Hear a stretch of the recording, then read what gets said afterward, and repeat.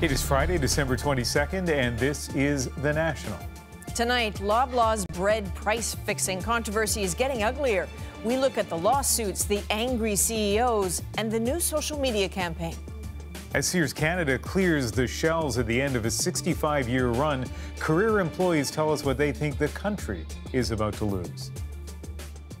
Well, let's begin with another sexual misconduct scandal. We've seen the floodgates burst open in a few short months, from Hollywood to media to politics. Powerful giants in their industries suddenly facing multiple allegations of sexual misconduct or assault. The latest industry is classical music, and the latest giant, world-renowned conductor Charles Dutoit.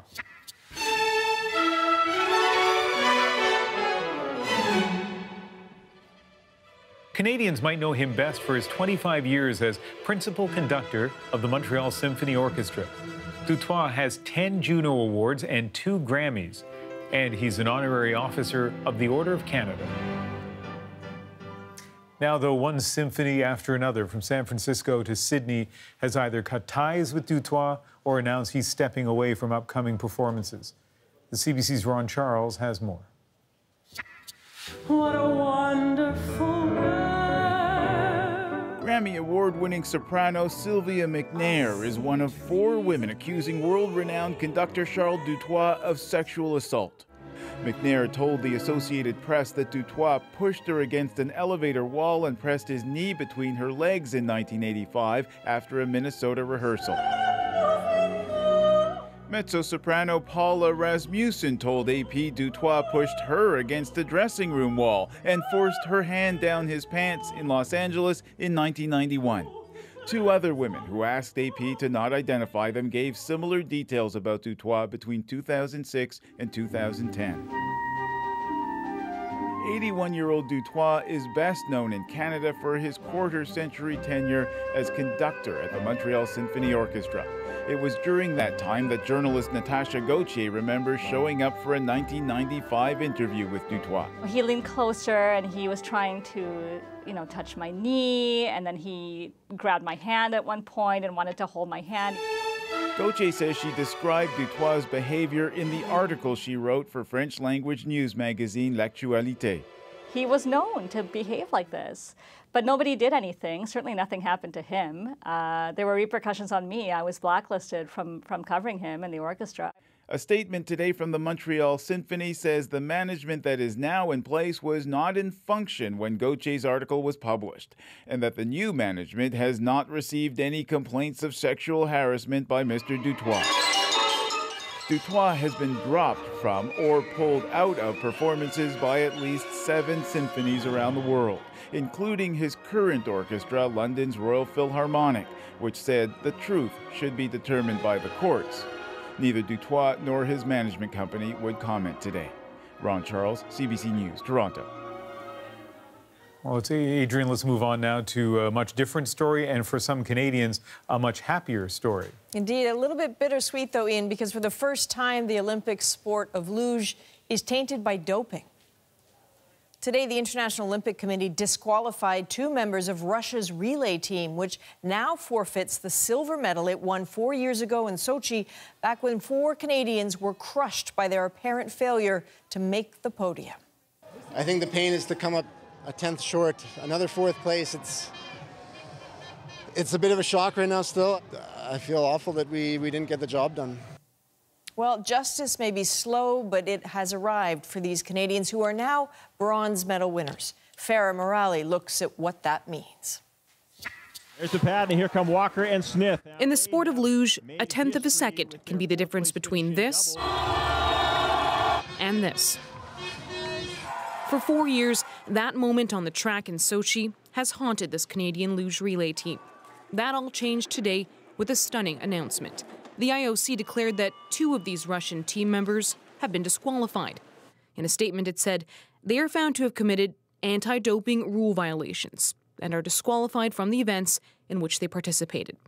That means the 4th-place team of Sam Edney, Alex Gow, Justin Smith, and Albert Tristan Walker should now be awarded bronze medals. And so they had seen the same thing I saw on their phones and all that type of thing, and they were excited too. But same thing, cautiously, happy and, a high five, then back to work. If the Canadians are awarded a bronze, it would be Canada's first Olympic luge medal. And while it's a cause for celebration, some say that moment has already passed. There are so many implications to not winning a medal, and one for the athletes, they don't get to live that moment. I mean, assuming that everything goes the way it's moving forward, they will have their Olympic medals, but they never got their Olympic moment to be that medalist. That missed feeling is something Christine Girard knows well. They renamed the weightlifting room in my hometown with my name. The two-time Olympian was 3 kilograms away from winning a bronze medal in the 2008 Beijing Olympics for weightlifting. Last summer, she learned because of doping disqualifications, she would be moved to 3rd place. When I came back in Canada with a 4th place, I was being seen as a failure, and I was feeling like a failure. And then 8 years later, that failure was becoming a success. But like for those 4 years, like how much support, how much sponsor, how much help should I have had? And I didn't. I think this is going to be a battle for the bronze. The Canadian luge team will have another shot at Olympic glory in February when they compete in Pyeongchang. And as for those possible bronze medals they've earned, Girard says they should be prepared to wait a little bit longer. She still hasn't received hers. Because I've been waiting for a year and a half, so hopefully it will be quicker for them. Farah Morali, CBC News, Vancouver. You might be wondering, how do performance-enhancing drugs help you go downhill faster? So much depends on that first burst out of the gate. It can all be lost or won in that moment. It may seem like gravity does all the rest of the work, but it takes real strength to withstand the G-forces while taking tight turns at high speeds. And just as with sprinters, performance-enhancing drugs can amp that strength and speed just enough to shave fractions off times. And the podium is all about the time. When you account for all the dopers who've been caught out since Sochi, Canada's medal standings have a lot more luster. At the end of the Games, Canada was in 4th place overall. Now, with Russian cheaters knocked out of the running, Canada climbs to 3rd place overall, and this country is second only to Norway when it comes to winning gold, all of which is a good sign for Canada in Pyeongchang. Now, we have an update tonight on that Ukrainian government official accused of spying for the Russians. Stanislav Yezhov will remain in a Ukraine jail while the investigation continues. He had been working as an aide and interpreter for the country's prime minister. That job gave him access to a series of high-profile meetings, including one in October with Prime Minister Justin Trudeau. Today, Canada's public safety minister responded. It's an operational matter, which I don't discuss in public, but I do want to make it clear that our security and police services, in all circumstances, including this one, have done their job very well. Ukrainian journalists are now reporting that the security establishment there allegedly first got interested in the interpreter back in the spring and has ever since been actively trying to use him to plant disinformation. So spies trying to turn spies.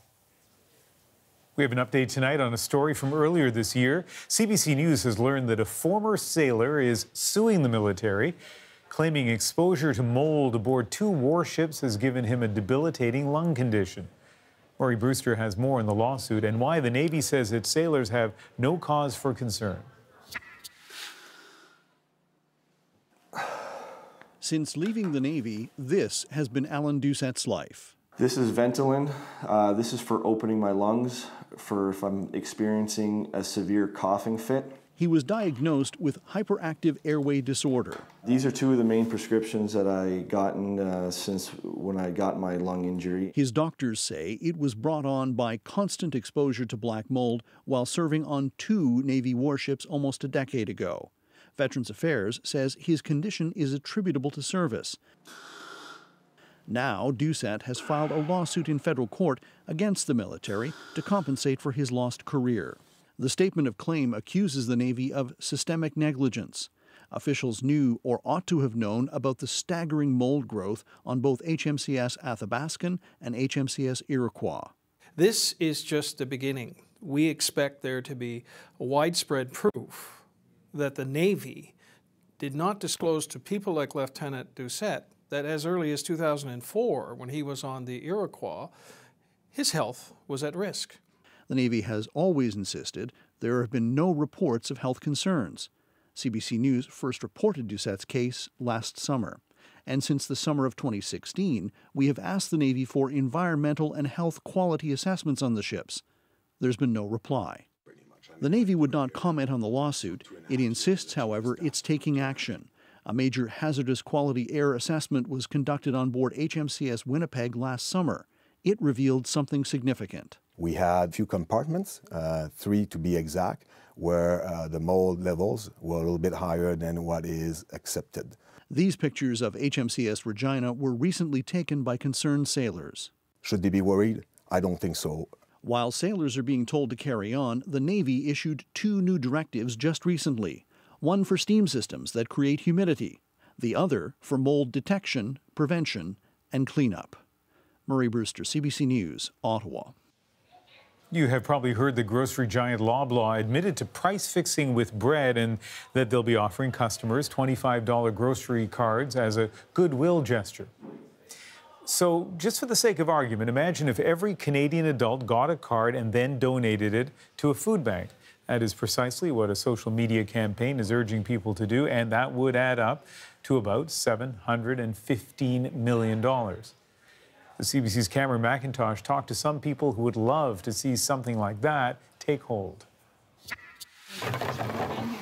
At one of Canada's busiest food banks, the impact of high food prices is easy to see. Winnipeg Harvest feeds 64,000 people a month. So an admission of price fixing in the grocery industry resonates. It is a little bit troubling, considering that, all of our food gets donated to us. Loblaws has apologized for fixing the price of bread products. It's offering affected customers a $25 grocery card. That's prompted an online push. Celebrity financial advisor Gail Vaz-Oxlade taking to Twitter, urging everybody, absolutely everybody in Canada, sign up, then send the cards to the food bank. It's getting traction. Still, that doesn't make this a good news story for Loblaws. The $25 gift certificate ploy is really a PR move from Loblaws just to basically window wash what is actually happening underneath. While it's not clear if there will be long-term damage to its brands, Loblaws estimates the grocery cards will cost up to $150 million. Meanwhile, a class action lawsuit is already in the works, filed by a Northern Ontario anti-poverty activist who scoffs at the cards. What do you think this should be worth to Canadians? A few $100, yeah, per family for sure. Because that's 14 years worth of bread. What's the message to Loblaws here? Don't mess around with families. 2 of Loblaws' competitors sent a "Don't mess with us" message today. The CEOs of Sobeys and Metro are accusing Loblaws of dragging them into the scandal by calling bread price fixing industry-wide. Sobeys even suggested legal action. That's something you don't see a lot, is sort of CEO to CEO publicly sort of firing shots. Loblaws says it's cooperating with the Competition Bureau, but by fessing up, it's gained immunity. It won't be penalized for fixing the price of bread. Cameron McIntosh, CBC News, Winnipeg. And registration for Loblaws' $25 grocery card begins January 8th. If you give the company your email address now, it will send you a reminder. You can enter loblawcard.ca into your browser and follow the instructions. Once registration is open, you'll need to declare that you're 18 or older and that you bought certain bread products before March of 2015. Imagine your 92-year-old mom is coming home for the holidays and then disappears in transit. One distraught daughter was at Ottawa's International Airport waiting for both her mother and an explanation. I'm Ann Miller, the daughter of Eleanor Miller. So my mother was scheduled to fly out of Asheville, North Carolina. United Airlines had told us that she had never boarded her flight in Asheville, which prompted us then to believe she was lost. After several torturous hours, Ann Miller found her mother, but the mishap raises some serious questions about what actually happened and why it was so difficult for the Millers to get help. Evan Dyer explains. To be quite honest, I was terrified. I thought something very drastic had happened to her. Ann Miller says her mother, Eleanor, never came off the plane she was expecting to see her on. But what really worried her was when United Airlines denied she'd been on any flight. Either she had never made it to the airport, or she had been in an accident on the way to the airport, or had taken ill at the airport and had been transported to a hospital. Eleanor Miller left home in Asheville, North Carolina on Wednesday morning, only to find her flight to Newark was delayed. By the time she landed in Newark, her connection to Ottawa was long gone. So United put her up in a hotel in New Jersey and booked her on a flight next day. She also called her daughter, who was very relieved, and canceled the missing persons report she'd filed with Asheville police. So I slept the night away, got up in the morning, got dressed, had some breakfast downstairs, and went to the airport, and they had my suitcase and it was on the plane. But the same thing happened again. United insisted from the get-go that she had never boarded the plane and that she was not on the plane and not their responsibility. But in fact, Eleanor Miller was on the flight and mother and daughter were finally reunited. In a statement today, United did say sorry. We've since spoken with our customer and her family to apologize for giving them inaccurate information and have provided compensation and upgraded seating for her return flights. Eleanor Miller says she's just glad it's over. It was just yesterday that was really upsetting and making me wish, why did I ever do this? Evan Dyer, CBC News, Ottawa. Still ahead on the National, 'tis the season for some groundbreaking medical discoveries, why reindeer antlers can help heal wounds. Plus, in a little more than 3 weeks, Sears Canada closes its doors for good. I talked to 4 longtime employees in Peterborough, Ontario, about what it means for them and small cities across Canada. And they were under plenty of Christmas trees in the early 90s, could be again this year, why a throwback Nintendo is all the rage. When you play this, it brings you back many years and you feel like a kid again, and those were the best times of our lives. We want to relive it.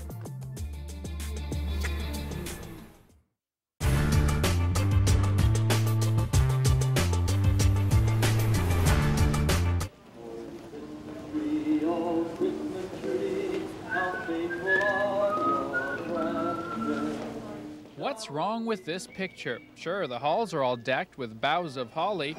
The carols come at you from all sides. But St. Nick, he's nowhere, banished from the aisles of this department store. His day job canceled at this mall, his hours cut way back. And will you find a ho-ho-ho at this company's Christmas party? No, no, no. Why not? No money. So what happened to the Christmas spirit? I love Christmas, and it's always been a very big part of my life, and I always wanted people in Faith Center to feel that way too. We all enjoyed it. We always had fun, and yeah, I feel like a real cheapskate. Santas say it isn't so. It is kind of tough that you know, Santas are slowly dying in a way through cutbacks. The man in red, a victim of businesses in the red. Brian Wenham is Winnipeg's biggest Santa supplier. His bookings are down by almost a half. All because companies are less profitable, mind you. Merry Christmas! Not because he's any less popular. Hello, how are you? Hello. And frankly, most companies are rather, well, embarrassed about the lack of Santas. Sure, in private, they'll tell you why they've cut back, but not if there's a camera around. And a few businesses, which have always had Santas, now have elaborate explanations. I don't know if I should be saying this on TV, but pretty tough to have a Santa Claus in our store and one in the mall and then one at Eaton's and one in the next mall and that sort of thing. How do you explain that to kids? Well, I don't know. Still, even now, there's goodwill toward store managers. Maybe times will get better, and then there'll be more Santas out there. And in the meantime, Pacesetter Clothing is making its employees red Christmas stockings.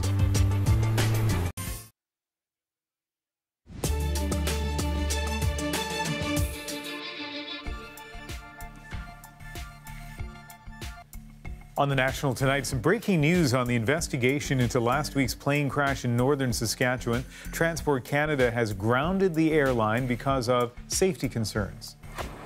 Just a little while ago, the Government of Canada's media account had this on Twitter. Transport Canada has suspended West Wind Aviation's Air Operator Certificate in the interest of public safety. And Transport Canada tweeted, "Will continue to work with West Wind Aviation as it brings itself into compliance with aviation safety regulations." West Wind released a statement tonight saying it has voluntarily and preemptively suspended flying operations. Right now, it's not clear what the safety problems are, nor when the airline might fly again. But we do know that remote communities in northern Saskatchewan rely on those services. The plane that crashed last week had just taken off from Fond du Lac, a fly-in community near the Northwest Territories. We're working tonight to find out more about the impact of this suspension. Now we've got a reindeer story that has no mention of Rudolph. These beasts cannot fly, but scientists think there might be power in their antlers. Carolyn Dunn explains what they're hoping to find. There's a bit of magic in these reindeer antlers. No, not the sleigh-pulling kind, but researchers think the kind that perhaps can heal. So why do you think the antler and what the antler is able to do might have some applications in human wound healing? So one of the interesting things about the antler is the rate of growth that this organ is formed. So as it's moving out of the skull, it's actually growing at a rate of 1 centimeter a day, if not more. So this is hundreds of thousands, if not millions, of cells that are being generated very rapidly. We wondered whether the skin itself, not the entire antler, but just the velvet, might hold some unique regenerative properties in itself. So for the past 4 years, veterinarians have been intentionally wounding the animals, under anesthetic, of course. We make a small wound in this skin, and then we make the same kind of a wound on the back skin or anywhere else on the body. The velvet wounds actually regenerate almost perfectly. And so when you go back 3 weeks later, it's really difficult to find where the wound is. Scarless. Right, it's almost scarless. But if you look at the wound that you made, say, on the back skin, it forms a very robust scar, almost exactly what you would see on human skin. Now, to try to understand how that happens, we're isolating cells from the velvet and from the back skin, and then studying them in the laboratory in order to understand on more of a molecular level how they might be different and how they might respond differently to an injury. Here's a cross-section image of that scarred back skin. The wound is empty, the skin is destroyed permanently. Now here's the velvet after it's healed. Virtually no scar and everything has regenerated. Skin, hair follicles, even glands. Even though the science is still in research stage, burn specialist Dr. Vincent Gabriel calls this kind of discovery science essential. For people that have injuries that destroy all the layers of the skin, despite having all of our available resources, there is no way for us to return skin's function to the way it was pre-injury. As a result, people frequently have injuries to the hands or face, functional regions that end up in lifelong scarring. So whatever we can do to learn and advance our science, the better we'll be. Being a burn survivor, I know how much it means to so many people. A dozen years ago, Don Adamson survived third-degree burns to 50% of his body. Now a national advocate for burn survivors, Adamson is excited about the potential in research like the Reindeer Project for future patients. Being burned is a full-time thing. It never goes away. And if you can give someone a better quality of life because they have better mobility and they don't look as scarred, it's really a big thing. The 5-year study is expected to be published next year. Of course, it would be years beyond that for any human application. Carolyn Dunn, CBC News, near Calgary. Still ahead on the National, this is the latest Star Wars video game, an almost cinematic experience. What gamers expect these days. So why are so many going for this? Eli Glasner reveals the retro gaming revolution. We're grown men, sort of, but we're not alone, and these systems are selling out. So what's driving this? Honestly, it's just nostalgia.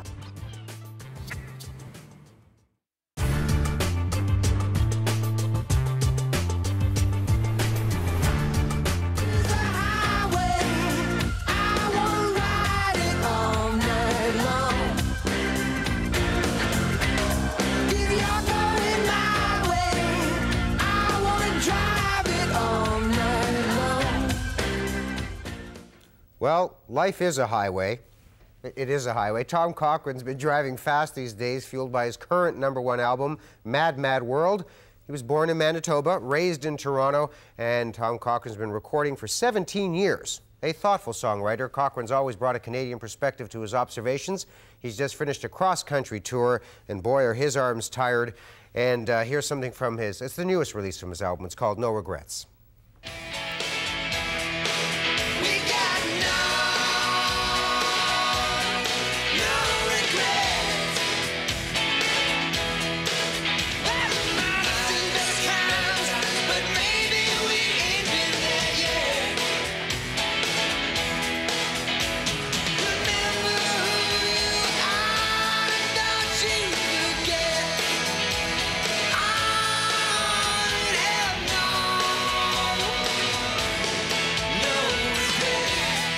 That's appropriate. You are on fire. There you go.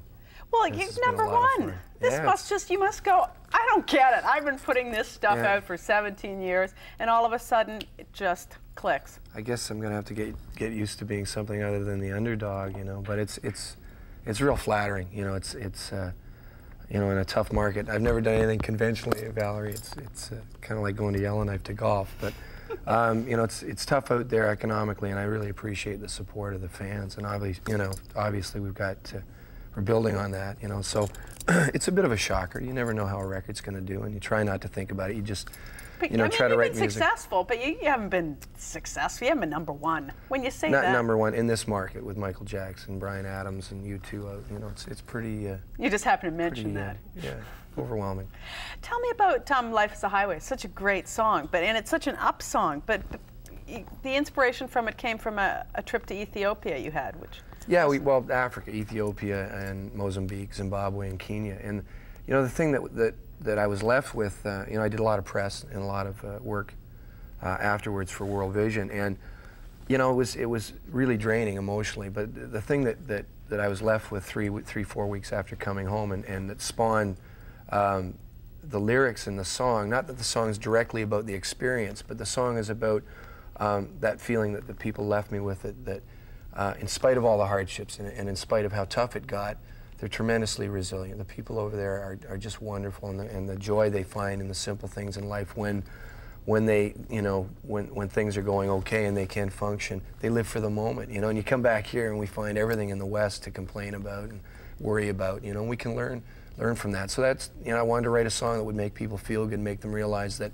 okay, you just got to be positive and move ahead and try to spread a little bit of, you know, goodwill when you can, and treat people in good faith, and things will work out, and learn from the negative experiences. So that's what, you know, kind of the song was spawned out of, and I was purging myself, I suppose, of a lot of the Western guilt. Yeah. We're so lucky. I have so much food. It makes me feel awful. But I mean, these things, you know, we deal with them, and I'm not saying to ignore the problems. I think, you know, in privileged countries like Canada, we have a duty to help out.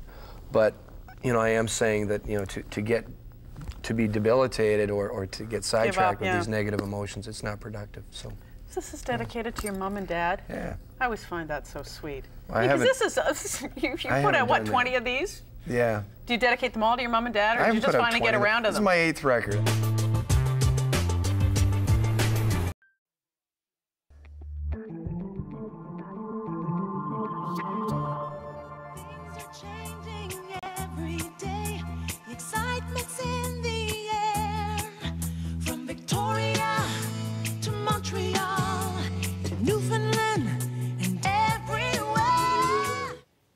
It was a much better time for Sears back in 1997 when that ad was running. This is the final Christmas for what was one of Canada's great department stores. In a moment, we'll hear from 4 longtime employees about what made Sears so important to their small city. But first, a quick look back.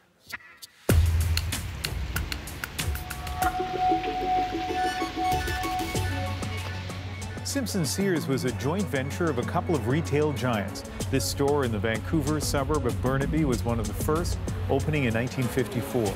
People all across Canada get the money's worth at Sears. By the 70s, the chain was known as Sears Canada. You could get just about anything you wanted here, and you could return it too. no questions asked. I just don't see why a customer would want to shop any other place but Sears. No matter where you lived, there was the wish book, the catalog, supported by a massive and complex system and controlled by a computer that took up an entire floor of an office building. Sears played an especially important role in smaller cities like Peterborough, Ontario, both to customers and staff who could enjoy varied careers without leaving their hometown. But in this city, about 2 hours northeast of Toronto, and across the country, Sears will close forever 1 month from now. Last week, I went to Peterborough to talk to 4 former employees about what they'll miss about Sears and what they loved, beginning with the wish book. So describe, like, what is it about Sears that made it special? The merchandise was aimed at the middle-income families. So most people could afford to shop there for their families. I think, talking to all of you, one of the special things you mentioned, and a lot of Canadians can relate to this, is the wish book. Ruth, as an employee, what was it like? What did the catalog mean to you? Well, it was Christmas in particular was a very exciting time for catalog because there were so many, the volume of sales, of course, and everyone wanted that wish book. We had to have a card. There was cards mailed to all the customers in town, and they were very sought-after items. So people would come in the store looking for their catalog, and sometimes they couldn't get it. Sometimes they couldn't get it, and they wouldn't be happy. So we had the groundwork for online sales through our wish book. You sure did, yeah. And all the other catalogs, because they came out almost every month. Yeah. But of course, you couldn't make the orders online. Brenda, you were in the room with what? You said 60 women on the phone? Yeah, and we all had little cubicles, and we took orders on the phone, and then they were mailed off to Toronto, and then the parcels would come back. People had to take numbers when they came to pick their parcels up, especially at Christmas. Another benefit of the catalog was the retail sales that we got from it. Yes. Because these people coming in to pick up their parcels, et cetera, they would then be shopping at the retail level as well. So it was great for catalog business, but it was also great for our store retail businesses. As Ruth was saying, Sears was kind of ahead of its day when it came to what turned into online sales. Sears was a place that a young woman, a 15-year-old girl from Peterborough, could start a career. Yes, they gave me my chance, and I really enjoyed it. I worked my way up to full-time to assistant manager of fashion accessories. And as the girls have said, we had lots of training, always going to the other stores to see how things were done. Just a great place to work. Some of the department stores of the day, Sears being one, I think Eaton's as well, famous for the fact that you could take anything back, no questions asked. But on the other side of the counter, sometimes that was a little bit frustrating. It could be. You're being very careful now. Well, I worked in retail a long time, so I had to be careful a lot of times. Our slogan was satisfaction guaranteed or money refunded, and we did everything that we could to make that happen. Which a lot of customers appreciated. Yes. Well, it was what customers counted on. Yes. And that's why we had the business we did for so many years. And a few customers took advantage of? A few customers take advantage of anything, but the vast majority did not. And we had loyal shoppers, loyal customers, generations of customers, actually. And some of them you actually got to know by name, and yes. And they got to know us by name too. So I've asked all of you, kind of stories about nostalgia, and Maureen, you have an interesting experience when it comes to Cabbage Patch dolls. Yes, I was in the toy department at that time, and I wasn't manager, I was just a full-time person. And of course, we ran out of them, and everybody wanted them. And I took lists of names, and my manager at that time said, "You shouldn't be doing that." And I said, "Well, maybe we'll get them in." And we did. We got 100 in, and I had this one particular lady that wanted a redhead, and I had put the redhead away for her. And she came in and she said, "Oh, well, is there other ones I can look at?" And I said, "I'm sorry, you wanted the redhead, you've got the redhead." Larry, one of the things you were talking about is how a place like Sears allowed a guy from Peterborough to have a career job that took you literally around the world. Yes, I was quite fortunate because so basically I went from a bicycle buyer, a bicycle, pardon me, assembler to a bicycle buyer for all of Canada, and which did give me the opportunity to travel the world to Poland, Korea, Japan, wow, and all those areas, which was an education in itself. Mm-hmm. Then from there, I just progressed into retail management and ended up in Peterborough as the store manager. So the store closes down in late January, and here we are coming up to Christmas, the most special time, all of you were saying, for the store each year. You've been back to the store, what's it like? It's been difficult for me to go back to the store, but I have. I've done some of my Christmas shopping there because I always did Christmas shop there.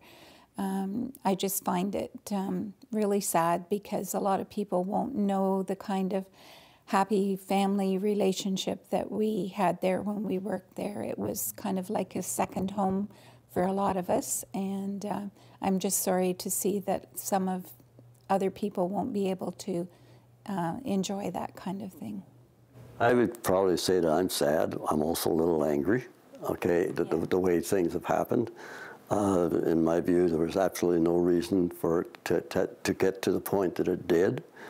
I think that it's sad that the people who worked at Sears for all those years, all of a sudden are going to have to change their lifestyle. To me, I just hope that our government does something that can assure the workers in Canada that if they have a pension, that it is there with the terms that they were given at the start of their employment. Maybe we'll leave the last word to the woman who was there on the very day the store opened. You know, we're talking about the impact this is going to have on the people who are working there. What about the impact of the closing the store on Peterborough? Yeah, I have people say to me, what will we do without Sears? Yeah. And I think we all feel that way because it was such a good quality merchandise, and it's so sad to see it close. As part of our year-end coverage, we've been bringing you the stories behind our best images and introducing you to the great photographers and videographers we work with here on The National. So tonight, we feature a photo taken by Evan Mitsui. He found a way to make an anonymous portrait extremely personal. An image is powerful when it connects with the viewer. It's what's going to make you want to spend time with the story. The image that I've picked is a portrait of a woman whose identity couldn't be revealed. It's a story about human trafficking and you know, being lured into the sex trade. She's this intensely strong person who has literally been through hell, but you know, revisits it, kind of reopens that wound on a daily basis so that she can help other people. I hope that viewers of the photo and people who go into that story will you know, come away with a sense of hopefulness that this, you know, that at the end of the day, it's kind of a good news story, and that this person has been able to turn this really dark experience around. I think you can literally see the curtain kind of come up, and it stops about here. And in the picture, it's, you know, it's the sun obscuring her face, but sort of the device is there, and it's sort of slowly creeping up, and maybe eventually it'll be gone altogether. She is beautiful. She's a very attractive person and confident, and I think that confidence comes through in the photo. All I really did was show up and push the button.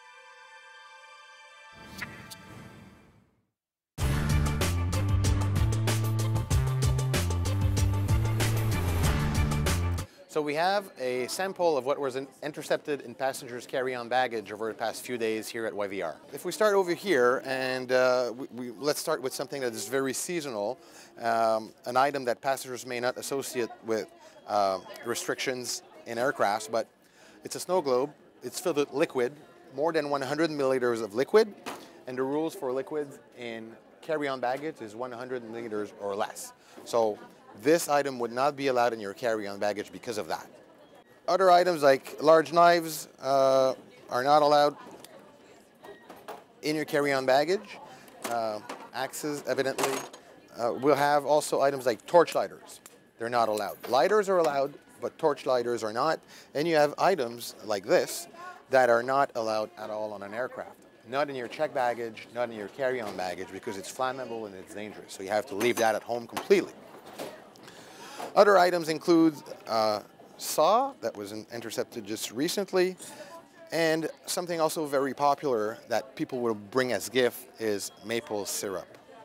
Now, it falls under the liquids, aerosols, and gels restrictions, and if it's more than 100 milliliters for your carry-on baggage, it has to be checked. It cannot be brought in your carry-on baggage.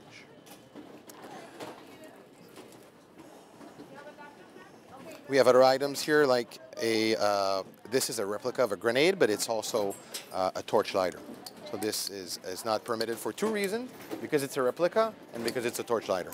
So people actually brought these items with them? Absolutely, within the past few days. What is the most unusual thing in here for you? For me, the most unusual thing is that bottle of rice wine here that has a dead cobra inside. And inside the dead cobra's mouth is a scorpion, also dead. But this to me is very unusual. The reason why it wasn't allowed isn't because of the reptiles inside, it's just because of the amount of liquid that's in it. But it is extremely unusual to see that. But I mean, people thought they could bring that onto the flight? Yes, absolutely. Whether it's this kitchen knife or this hammer, these were intercepted in carry-on baggage. So was this large knife. Now, there was a change with respect to small knives and carry-on baggage. So for domestic and international destinations, you can now bring small knives with a blade of less than 6 centimeters or 6 centimeters or less. However, these two knives are much larger than 6 centimeters.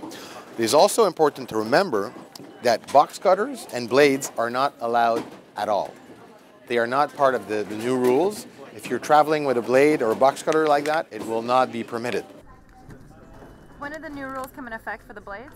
They came into effect on November 27th. And they are allowed at domestic and international destinations, but not if you're going through a U.S. checkpoint. So here at YVR, we have a checkpoint dedicated for passengers going to the U.S., and we have similar checkpoints at major airports across the country. Small blades, small knives are still not permitted at these checkpoints.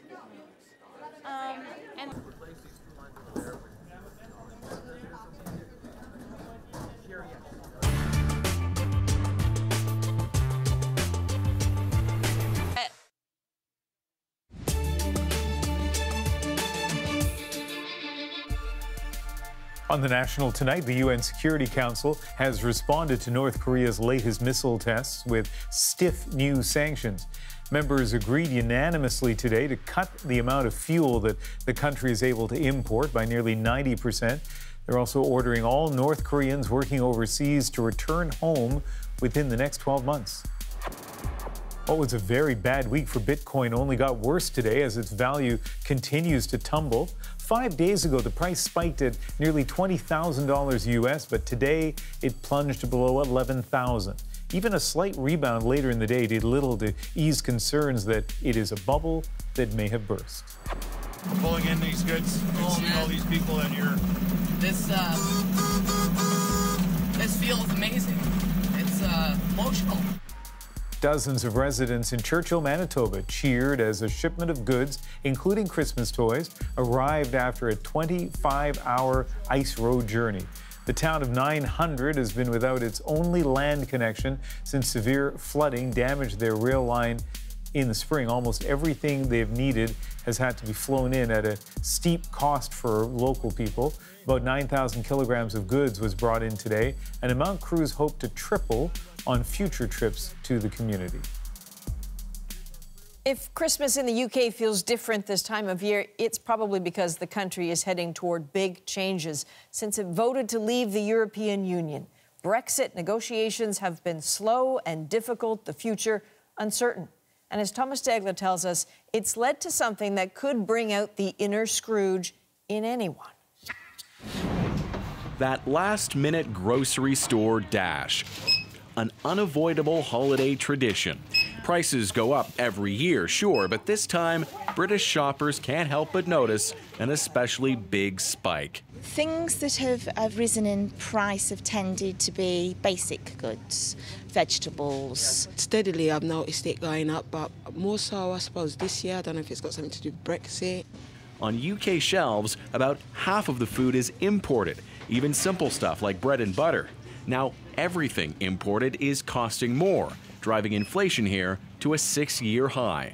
And what's a British Christmas without tea and biscuits? Both have risen sharply this year, with tea up 8.5%, and some brands of biscuits up by as much as 25%.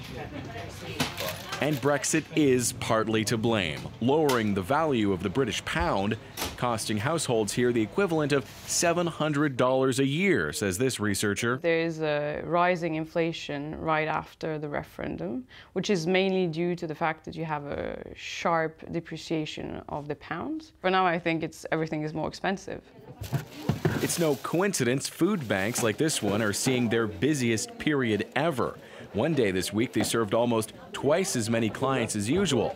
The holidays always mean budgets are squeezed, but this year those handouts are in particularly high demand. As people's wages are going down and food prices are going up, it's very difficult for them to be able to get healthy ingredients. Across town at the grocery store, the owner, Mukesh Majithya, is seeing smaller profits and plans to raise his prices in the new year. He too blames the Brexit vote. People were so drummed up that they all wanted to come out without knowing the real facts. The effect is already a pinch on the pocketbook, and there's still another holiday season to go before Brexit. Thomas Dagler, CBC News, London. There were some wild claims in the lead-up to the UK's referendum on leaving the European Union. The Remain camp forecast a recession if the vote went Brexit. The Leave camp touted vast economic benefits. Brexiters drove that point home on their bus, claiming Britain sent £350 million a week to the EU, money it could save. Analysts called that number misleading. The Remain camp's prophecy of recession didn't materialize either. Indeed, Brexit could someday be an economic boon for the UK. But according to an analysis by the Financial Times, so far it's just a bust. Based on a variety of metrics, British economic performance has sagged since the referendum. The difference between where the country is and where it should be amounts to £346 million a week.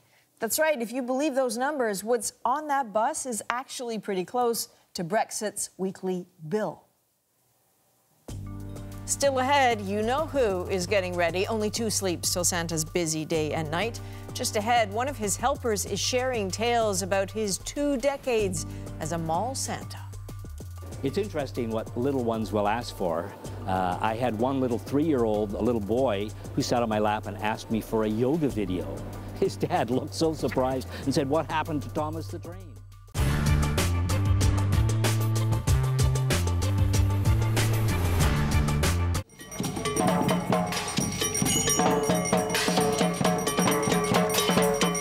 It's become an annual tradition in the Kensington Market area, the Festival of Lights.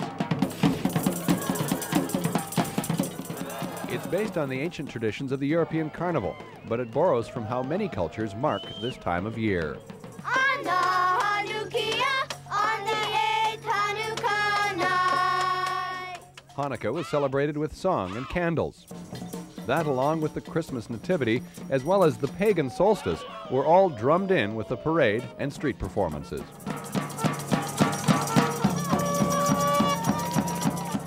All in all, not a bad way to spend the longest night of the year. Cody, can you hold this for me? With more than a few final touches, the Kensington Carnival Festival of Lights is taking shape. The 12th annual event is designed to bring life and light to the market on the shortest and darkest day of the year. So worst case scenario is we can just cut them off for now and then we'll add new ones later. There were like 30 or so kind of renegade puppeteers and artists who took over a few rooftops in the park. Since then it has grown from a total of about 30 people to about 3,000 people who now join us for our parade through the market. If you have it coming down like that, just cut into it. So from the lantern making workshops, we came right into the making of props, of sets, backdrops, costumes, just bringing all the scenarios to life. I drew them up about a week ago. They hear about the festival, they come out and they just contribute and they just work hard. The rewarding part is like to use scraps and bits and pieces from all over the place and then actually see it work. One man is putting on this hat and it's going to be adjusted to his chin.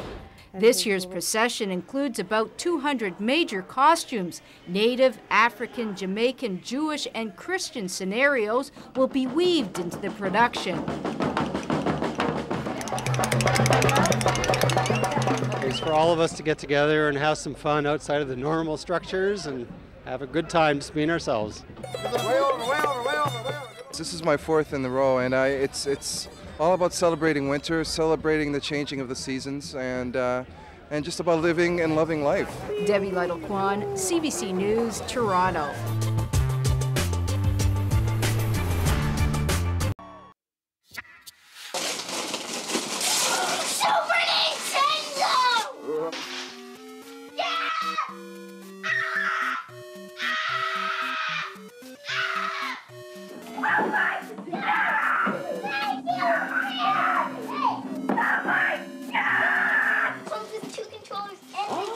Whoa.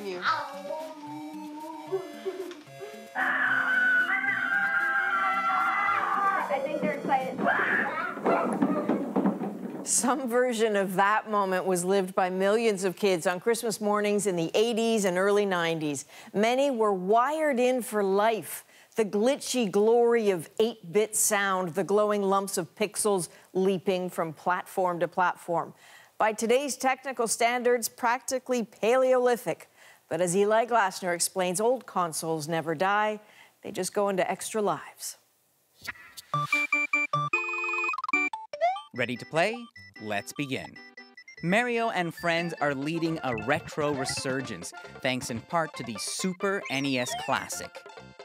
A mini version of the original 1990 machine, packed with 21 preloaded games. Tempted? Good luck. Finding one of these is harder than rescuing the princess. Since it first went on sale in September, Nintendo's biggest problem has been stocking shelves. The same situation as what happened last year with Nintendo's first retro smash, the NES Classic. They sold a couple million of the NES Classic last holiday season. In both cases, they probably could have sold a lot more, but these things basically aren't hitting shelves, really. So why the rage for retro? For the answers, we went to a store that specializes in classic video games. What are people getting into something like this? We're grown men. Sort of. But we're not alone, and these systems are selling out. So what's driving this? Honestly, it's just nostalgia. It's what everybody's thinking. When you play this, it brings you back 20 years and you feel like a kid again. And those were the best times of our lives. We want to relive it. That desire to reconnect is rippling into mobile games. Some of today's biggest titles emulate the 16-bit graphics older gamers were raised on. On one hand, it's a challenge, of course, because you have to sort of convey a lot with very little, but at the same time, it also allows our games to even be made. This game developer says the simpler style is now bringing new people into the industry. I think that it's really allowed a lot of people to make games easier and quicker. I think that that's allowed more voices to enter and more diverse voices to enter. This is what the face of modern gaming looks like. Star Wars Battlefront 2 is stunning, complex, and expensive.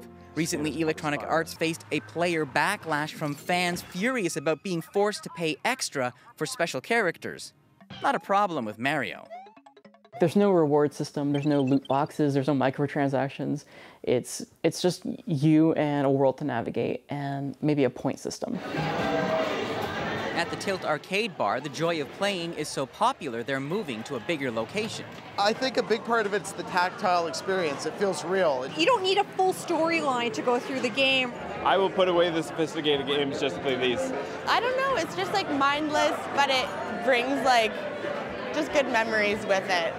And with Nintendo bringing the Super NES Classic back for 2018, This retro resurgence has staying power. Don't give up, Eli. Eli Glasner, CBC News, Toronto. When you put the red suit on and you step onto the set, put your ego in a box, because after all is said and done, it's not really about you at all, it's all about the children.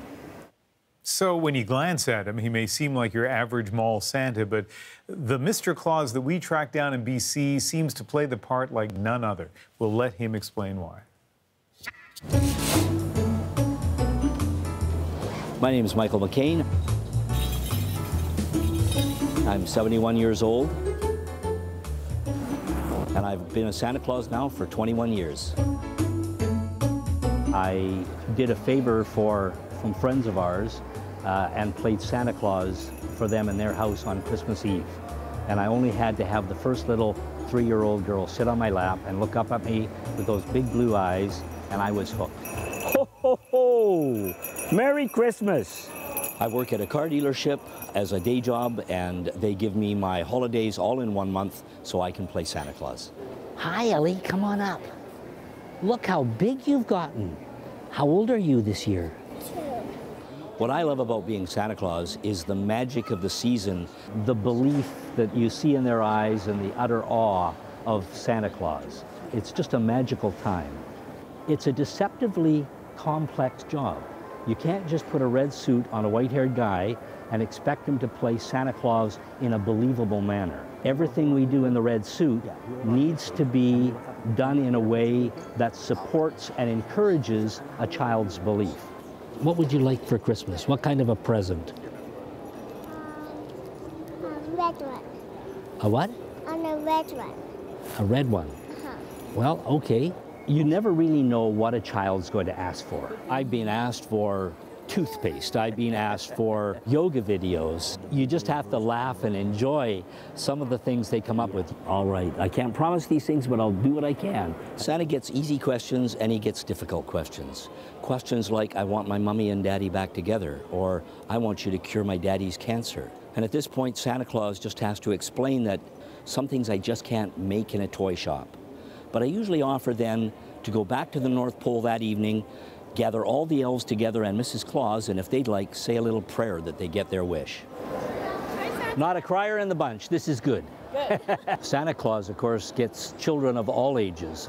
I think what adults seem to love, coming to see Santa Claus, is just the opportunity to relive being a child.